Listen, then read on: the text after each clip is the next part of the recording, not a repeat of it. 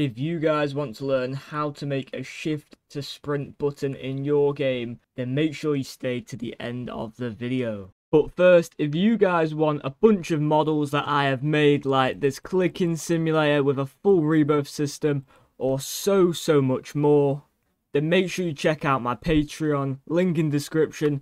For only $10 a month, you can find all my projects that I've already posted or in future videos. But now, let's get into the video.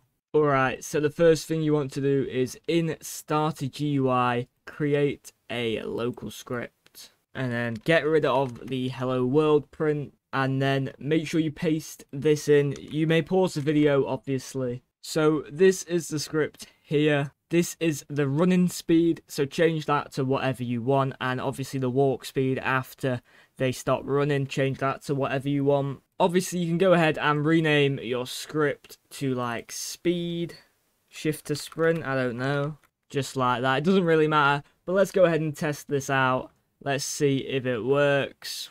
Let's start running, shift to sprint, and as you can see, we run a lot faster when we hold shift down. So yeah, hopefully this video helped you out, guys. Make sure you like and subscribe. And yeah, peace.